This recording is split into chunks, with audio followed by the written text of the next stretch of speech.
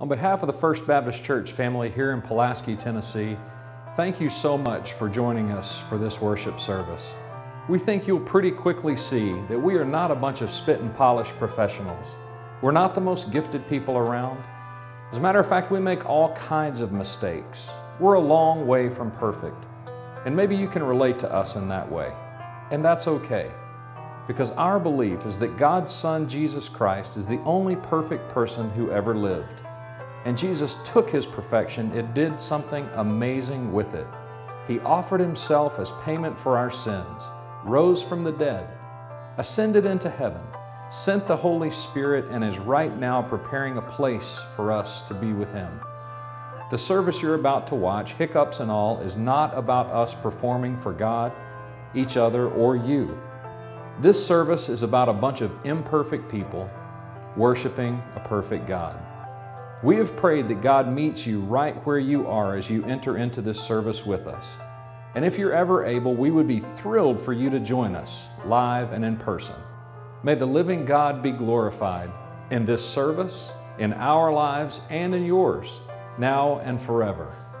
And again, thank you so much for joining us.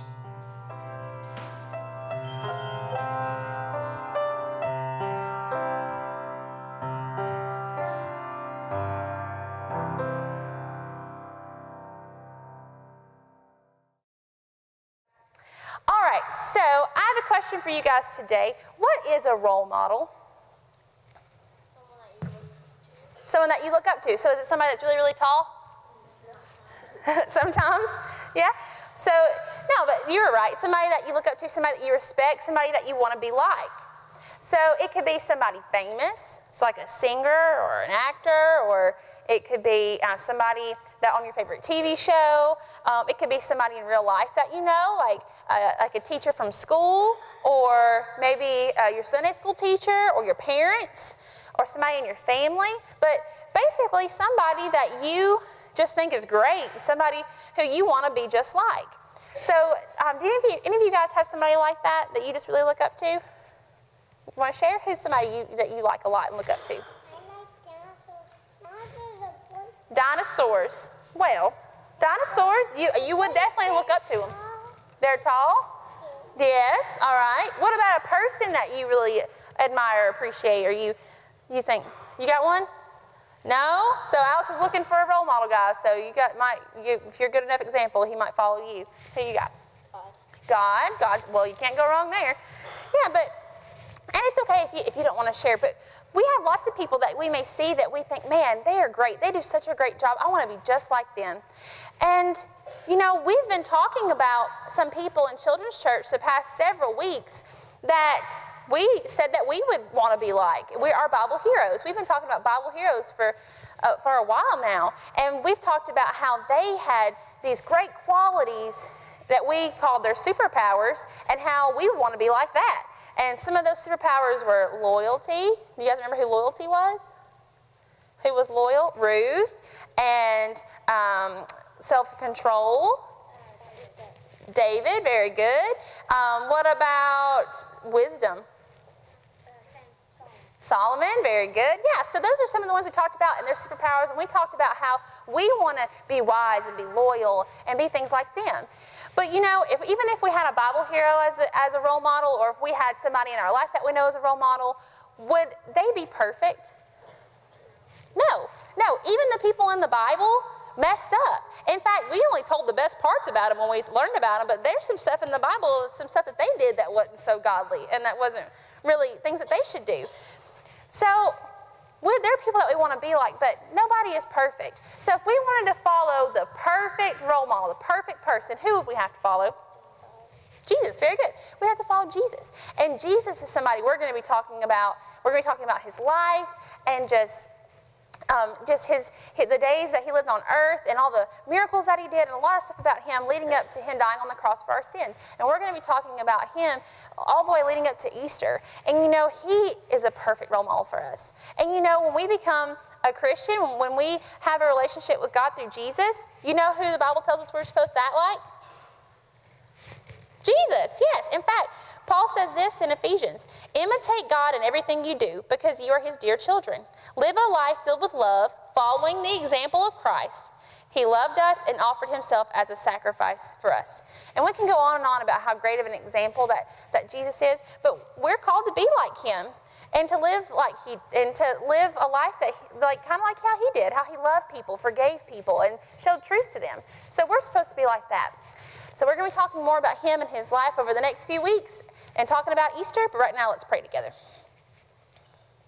Dear God, we love you and just thank you just for being who you are, and we just pray that as we move into the worship service that you help us to focus on you and giving praise to you. And I just ask that all of our worship today is pleasing to you, and you help us to just learn more about you and how we can be more like Christ. In Jesus' name I pray. Amen. So let's stand and let's sing hymn number 96, Great is Thy Faithfulness.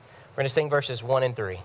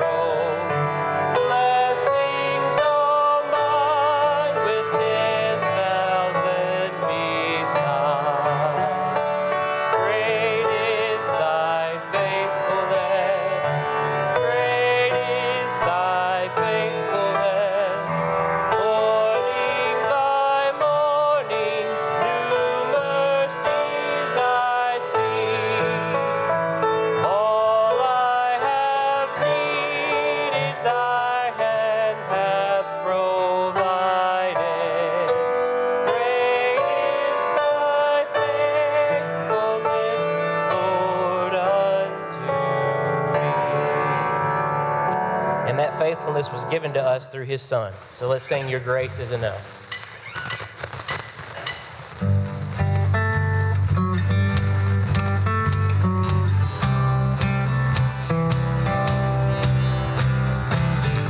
Great is your faithfulness, O God.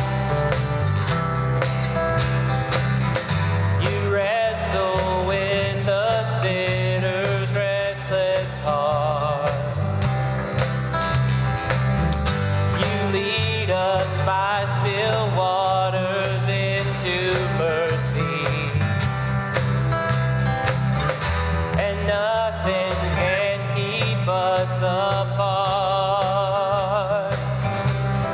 So remember your people, remember your children, remember your promise, oh God.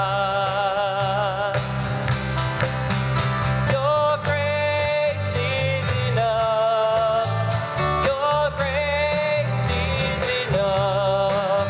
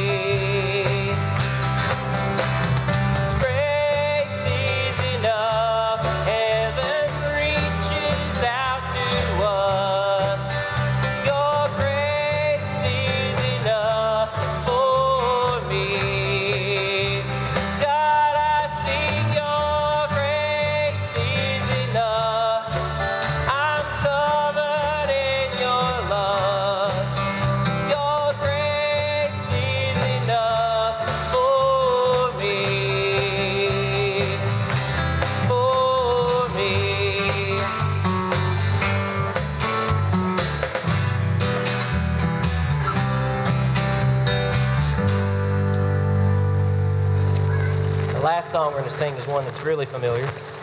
It's called Forever, and we're going to praise God for forever being with us, no matter what, always seeking us. Here we go.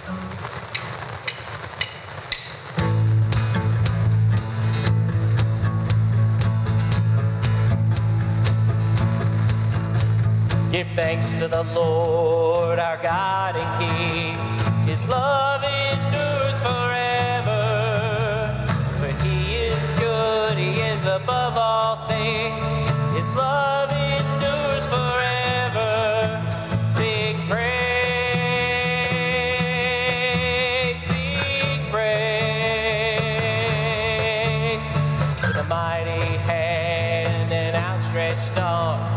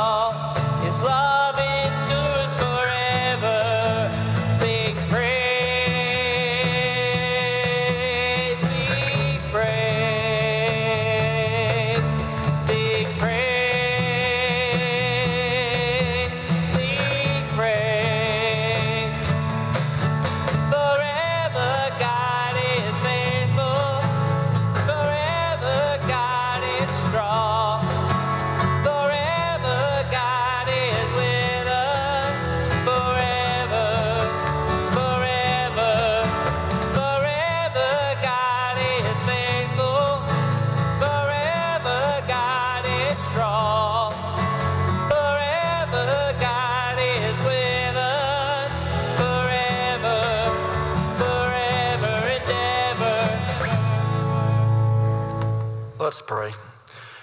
Truly, God, you are with us forever. We are amazed at how wonderful and marvelous you are, and we thank you for what all you have given us, and help us never take that for granted, Lord. Just forgive us of our sins and help us be quick in forgiving others. We just pray for the missionaries that are out there now, Lord, and our upcoming mission trips. We just thank you for your hope and your grace, for your mercy, Lord. And just, we pray for those that are lost, Lord. Just lost family members, lost friends. Just help us have a heart to reach out to them, Lord, and soften their hearts. We pray, well, and this offering we're about to take up, Lord, we pray that it is used according to your will. And we pray these things in Jesus' name. Amen.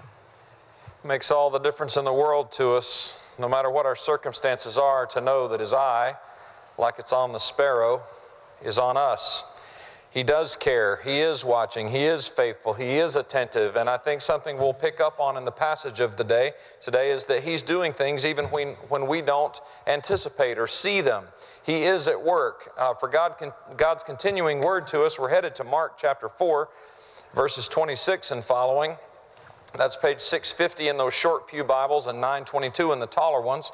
We're continuing our series here through some parables in the book of Mark. And if you're new to us, just as a little bit of a refresher, a parable is basically a story, a true-to-life story that's cast alongside a real-life kind of situation or event, basically to make one spiritual point. But it has two primary purposes. The first of which is to call non-Christians, or those who don't yet know Jesus personally, to consider the truth of who He is. So as we work through these there are actually two parables we're going to look at today. As we work through these, if you're a person who's never made a move of your heart to place your faith in Christ, you've never admitted to God that you're a sinner in need of forgiveness, His invitation to you is to confess your sin before Him and receive the gift of eternal life through faith in Christ. So a parable is, first of all, a call to consider Christ. And for those of us who have taken that step of faith, the next part of a parable, purpose of a parable, is for us to consider God's additional or deeper truths beyond that. So that's basically what we've been learning. Our first parable that we looked at is probably the most famous parable of all the parables, the parable of the soils, we called it. And it was in early part of Mark chapter 4, which basically taught us that the condition of a person's heart determines how much lasting impact God's truths will make in and through that person.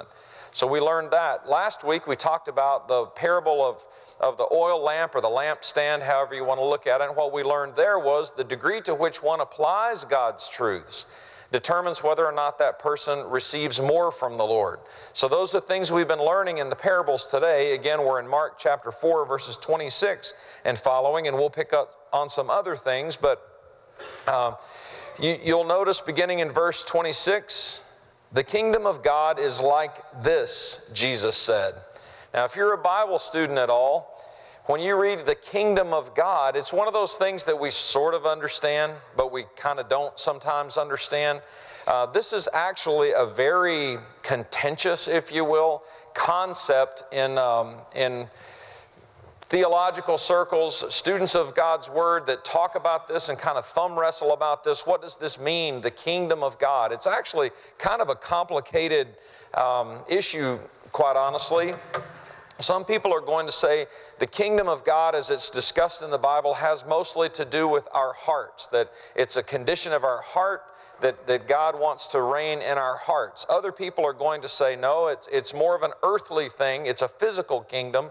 And still others are going to sharpen the pencil on that a little bit more and say, not only is it an earthly kingdom, it's a millennial earthly kingdom.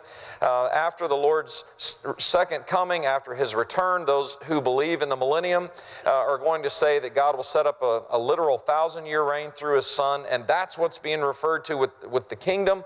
And Jesus is offering that to the Jews and all this. Look, it gets pretty complicated. I'm not going to lie. It's hard to interpret, but for the purposes of today, and I traded emails with one of our Sunday school teachers this week about the parable of the soils, which was kind of fun because we were kicking ideas back and forth about what some of those things might mean.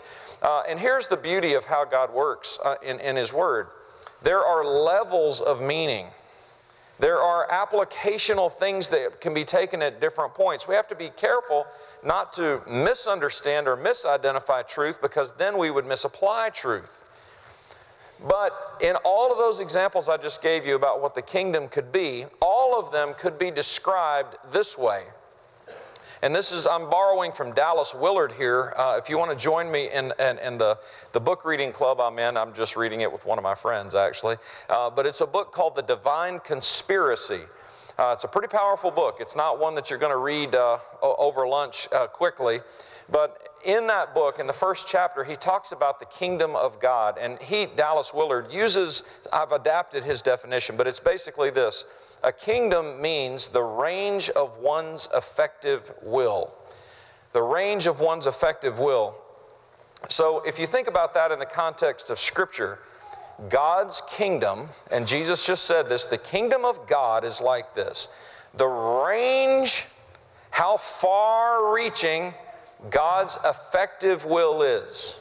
Now think about that for just a second. God's kingdom, the range, the limits of His effective will is His kingdom.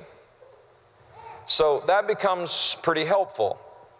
You may have heard it said with me that if Jesus isn't Lord of all, He's not Lord at all.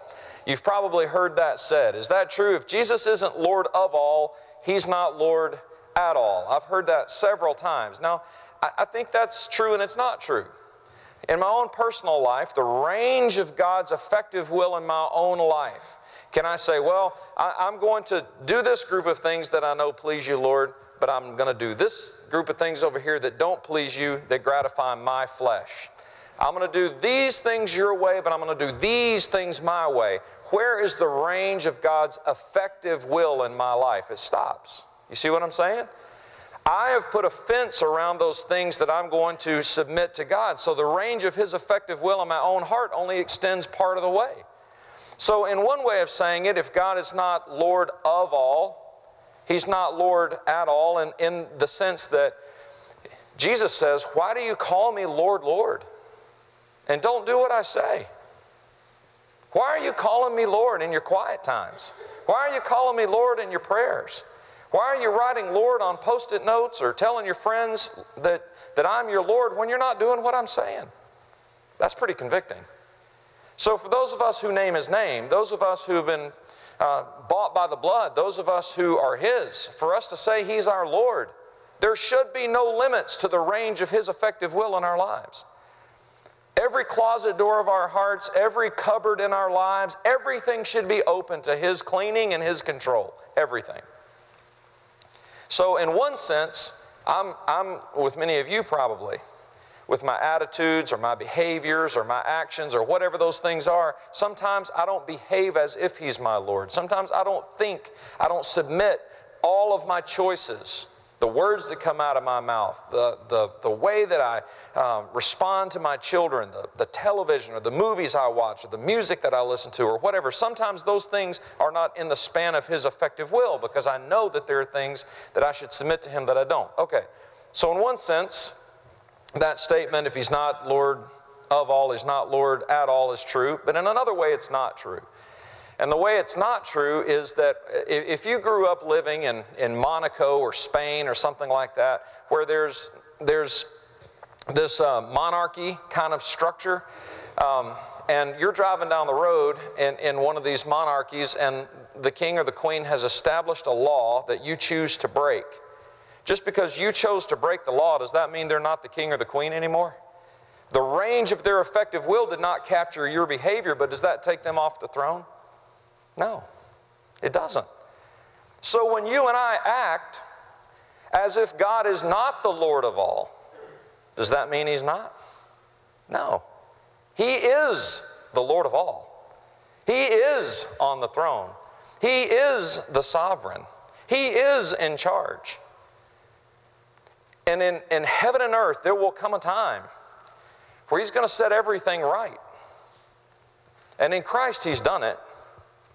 It's already a done deal. We know who wins. But in terms of time and space and the human condition, all that stuff has not yet come to fruition. But the range of His effective will capture us all, and all that kingdom thumb wrestling stuff that all these theologians are talking about, it'll all make sense in not too long from now. It'll all be clear. God's kingdom will one day be over all the earth, over all the universe, a new heaven and the new earth. There will not be a stain of sin, there won't be a tear, there won't be mourning, crying, disease, sickness, pain, or death. It'll all be gone and the new order of things has come. The range of His effective will be total and complete. But the question before us today, more practically speaking, does the range of God's effective will, does His kingdom extend into each of our lives, our hearts, our relationships, our job, our school, the way we play sports, the way we talk to each other, the way we serve the poor, the way we vote, the way we, whatever our thing is. Does the range of His effective will indicate that His kingdom has come in our hearts? Jesus in the model prayer, He's not saying, your kingdom come one day, your will be done one day. Your kingdom has come through Jesus. The reign of God on planet Earth, the reign of God through God's people. Your kingdom has come in the person of Christ, but may the range of your effective will continue in the church. It's pretty powerful. And that's along the lines of what we're supposed to be picking up on now. And within that sort of framework, if you're about the Lord's business, do you ever get tired of having to behave? You know, do you ever get tired of having to be the adult, to be the mature one? Everybody else is just playing around.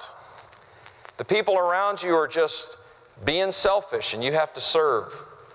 They're takers and you're the giver.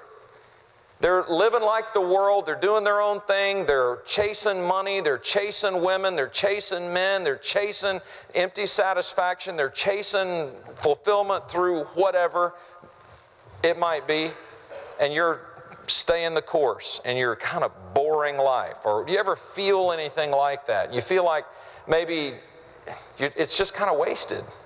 Or are you ever the person who in your family is the only Christian? Or in your circle of influence, you're the only believer? Or you're in a community setting, or you're somewhere at work where you're holding out the light of Christ day after day after day after day after day. You're the one whose speech is clean, and it's not like you're trying to beat people up with it. You're just trying to be light in the darkness. You're trying to be love in a world that doesn't really know the love of God. You're trying to speak truth in love. You're trying to share the gospel. You're trying to talk about Jesus. You're trying to give testimony to the fact that God is alive and at work in this world, and you see nothing. Imagine being a missionary, a Christian missionary in the Middle East, on a Muslim mission field, living your whole life and never seeing a convert. Imagine that. But some of you can't imagine that because you're sharing and you're giving and you're praying and you're working and you don't see anything happening. And this parable is for us, those of us that struggle in moments like that. If we're discouraged, God has a word for us. Continuing in verse 26, the kingdom of God is like this. He said, a man scatters seed on the ground. He sleeps and he rises night and day, and the seed sprouts and grows, but he doesn't know how. Is there anything in you that resonates with being that sower that's loving on kids at ball practice, loving on your own kids, talking to your parents about things of faith, talking to people at work, and you don't see anything happening? You've sown the seed, you've shared the truth, you've loved on them as best you can. And if you let yourself, you would quit.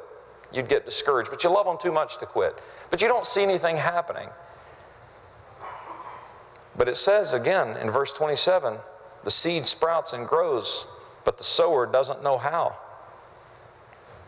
Growth is happening. Things are going on beneath the surface of hearts and minds that you and I can't see, that only God and those people see. Only God fully understands even, I would submit to you. But things are happening. If we had time this morning, and by the way, it is our custom as a church a couple times a year to have a testimony Sunday. And sometime this spring, in the grace of God, we'll do just that. And maybe somebody can share a testimony along these lines, but where just one day,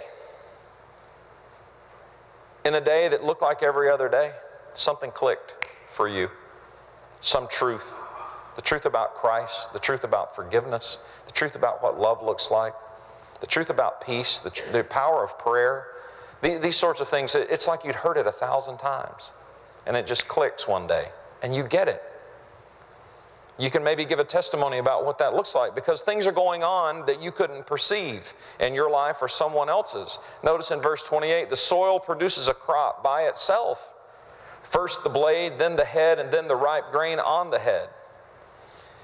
So these plants, these seeds, the soil is growing. The emphasis in this particular passage, again, is not on the seed or the sower. It's not like the previous parable. The parable is making one central point, one big idea. And I think the point of this particular parable is along the lines of this. God's supernaturally empowered truths, or His work, will bear fruit in time. They will bear fruit in time. Not my time maybe, not your time maybe, but in His time, they will. If you and I could talk to that missionary on the Muslim mission field, we would tell him or tell her, don't give up. Please don't give up. Please don't quit. If you and I could talk to that single mom who's trying to teach her kids what it means to trust the Lord, we would tell her, don't quit. Please don't quit. Don't cash in your chips. Don't give up. Persevere. That couple struggling in their marriage, please don't cash in your chips. Please don't quit. God is doing things in your spouse you don't see. Don't be the one who lays down. Whatever that issue is. Because, again, there will come a time, I believe in the grace of God, that something will happen. Something can click. And for us to quit and us to not trust the faithfulness of God that we sang about is to sell Him short. He's doing things we don't see. And as soon as the crop is ready, He will harvest. He will bring fruit from that. Verse 29, as soon as the crop is ready, He sends for the sickle because the harvest is come. Now we as evangelical sort of Baptist Christians, we tend to think that means judgment. That's the end of time and all of that sort. That's not the point of this particular parable. I think again, because of the way the Lord inspired His Word, there are two levels to this. The first level might be that someone understands at an unexpected time the truth of Christ. Acts chapter 9, I think it is, Paul, it meets the Lord on the road to Damascus, and it says it's like the scales fall off his eyes, kind of thing. In chapter 9, it talks about that moment where he understands, Lord, he finally sees, kind of deal. So seeing unto salvation can happen one day. The harvest comes, but also we might think, and you don't need to turn there, I'll just read it to you, but we might think about that end time when the harvest comes. I'm going to read from Mark chapter 13, verse 32 and following. Now concerning the day or the hour, no one knows, neither the angels in heaven nor the Son, except the Father. Watch, be alert. You don't know when the time is coming. It's like a man on a journey who left his house, gave authority to his slaves, gave each one his work, and commanded the doorkeeper to be alert. Therefore be alert, since you don't know when the master of the house is coming, whether in the evening or at midnight or the crowing of the rooster or in the early morning. Otherwise he might come suddenly and find you sleeping. And I say to everyone, be alert. It could be that he's talking about the harvest of faith and someone coming to faith, but it could also be talking about the fact that the end time is coming. Either way, God's supernaturally empowered truths, His work will bear fruit in time. Believe it. Trust Him. Keep ministering. Don't give up. Don't stop sharing. Don't stop praying. Don't stop living out the truth of who God is for those around you to see. Another insight He wants to give us through the next parable has to do with the mustard seed, also a pretty famous parable. And I would tell you this, that in Matthew and Luke, the emphasis on this particular parable has mostly to do with a little bit of faith does a lot. That's sort of the message. This message is a little bit different, and I think we'll see it in just a second. Verse 30, he said, how can we illustrate the kingdom of God? Remember the range of effective control? How can we illustrate the kingdom of God, or what parable can we use to describe it? It's like a mustard seed when sown in the soil is smaller than all the seeds on the ground. And when sown, it comes up and grows taller than all the vegetables and produces large branches so the birds of the sky can nest in its shade. Now, properly speaking, if you're a botanist or you're a plant lover and you know a little bit about mustard and where it comes from a plant that looks like the one I have on the screen here, and which is about normally a pretty short thing, a pretty short plant. This is the typical plant. In that particular day, and Wikipedia didn't have a free picture for me to use, so I had to use the one that they had that was free, just for illustration purposes. This is a seed that's about 2 to 3 millimeters across, tiny little thing. And a plant in Palestine that would grow, the black mustard plant would grow to be not waist high to a child, but shoulder or head high to an adult, maybe even up to 9 feet tall. The point is not the mustard plant. That's not the point.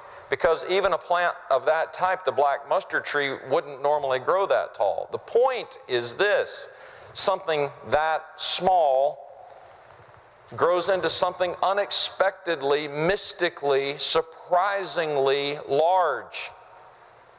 And therein lies the point of this parable. It would have surprised the original hearers to hear what Jesus was saying about the mustard seed. Yes, in Matthew and Luke, it's talking about our faith being like a mustard seed. If we have faith the size of a mustard seed, God can do big things. Here, the emphasis is more on the kingdom idea and what God is working to do. And here's what I think is basically the essence of this passage or this parable, this teaching. The seemingly insignificant beginnings of God's work will one day be mystifyingly, if that's even a word, large.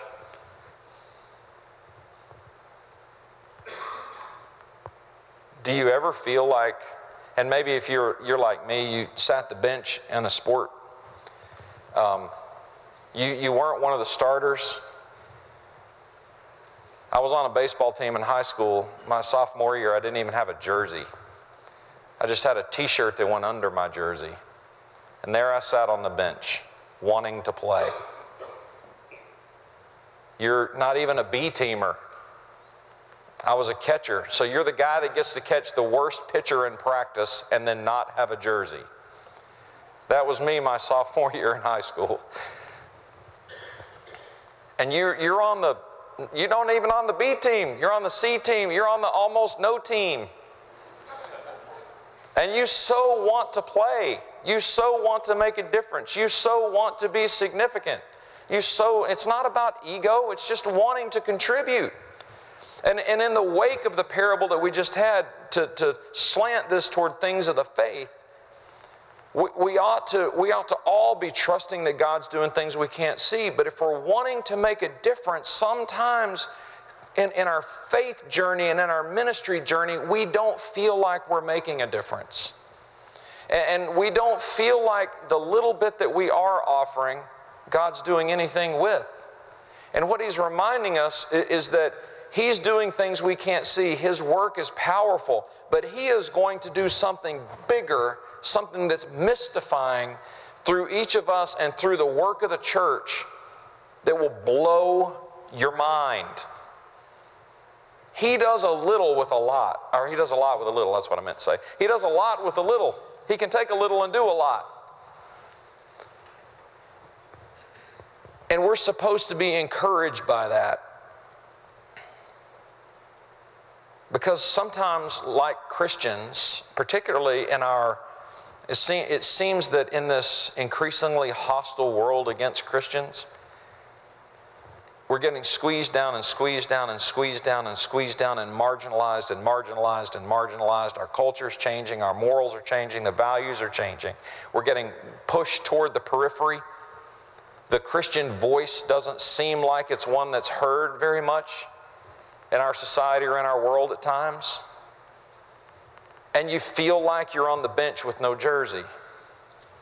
Like you're not making a difference. And God's saying, no, no, no, no. Don't underestimate, not yourselves, but don't underestimate me. Don't underestimate the work that I'm doing. Instead of the bench sort of idea and not having a jersey, it's more like Apple. Now if you think about the company, Apple, Macintosh, all of that, Apple's initial offering, their official IPO on the stock market was in 1980 at $22 a share. Since that time, Apple stock has split 2-for-1 on 3 separate occasions, in 1987, 2000, and 2005. In 2014, just 2 years ago, Apple stock split 1-to-7. And basically what that means, if you would have 56 shares today for every share you had then, okay? So let's say you had $5,000 to invest in Apple when it started. Just for fun, if you had invested $5,000 in Apple in 1980, do you know how much money you would have having never touched anything again and just rolled over and stayed and all that? You know what that investment would be worth? Somewhere, depending on how you calculate it with fractional shares and all this sort of stuff and interest and whether or not the dividends were reinvested, okay, somewhere between $1.3 and $1.5 million. $5,000 would now be 1.3 to 1.5 million. That's what we're talking about. That's what God is doing through His people. That mind-blowing increase, mustard seed to a mustard plant or something that birds could land in, is the kind of work that He is doing through little old you and little old me if we're yielded. Don't doubt it. Don't think those words to your kids, your grandkids, the kids on your sports team, your clients, your bosses. Don't think those words, those truths, those gifts, those love. That love is not making a difference. In His grace, He's keeping us from understanding all the work He's doing. because half the time we'd want to take credit for it. But He is doing mind-blowing, mystifying things from the first, well, from time, since when time began to now, but it's unbelievable what God is doing. It is literally unbelievable. It is that impressive and that large. Our humble, seemingly insignificant beginnings, our little bitty tiny gifts, God is doing huge things through. And some of us could testify that with people that made a touch from an aunt or an uncle on our shoulder when we were discouraged, a note from a friend, or this or that or whatever. Some little thing made a huge difference in our lives and they don't even know it. You are making that difference in other people's lives and you don't know it. Because God in His grace is that kind of God that He's doing that. We're about to sing a song here together, day by day, with each passing moment. And it speaks to how God is working in and through us in the little things of life. I'd ask, anybody that's helping with the music to come on forward. I would also invite you to stand, if you would, with us.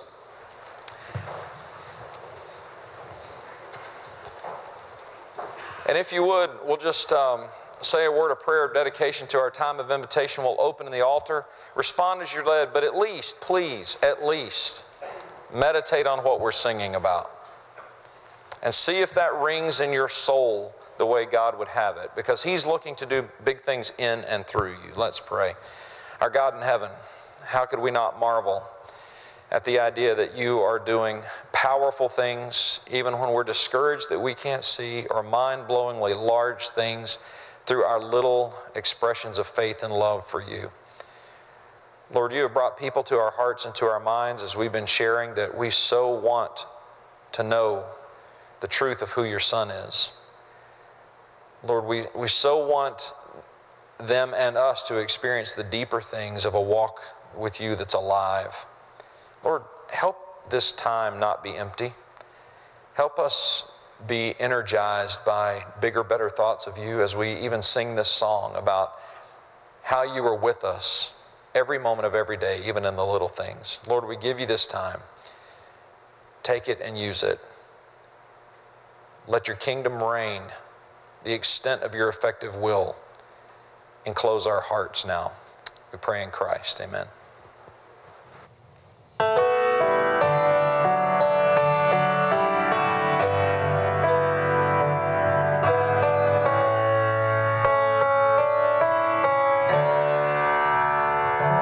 Day by day, and with each passing moment, strength I find to meet my trials here. Trusting in my Father's wise bestowment, I've no cause for worry or for fear. He whose heart is kind beyond all measure gives unto each day what He deems best. Lovingly, it's part of pain and pleasure, mingling toward with peace and rest. Every day the Lord Himself is near me, with a special mercy for each hour. All my cares He fain would bear and cheer me. He whose name is Counselor and Power. The protection of His child and treasure is a charge that on Himself He laid. As thy days, thy strength shall be in measure. This the pledge to me He made. I'll just keep playing, and if you would just bow your heads and spend a little time in quiet before the Lord.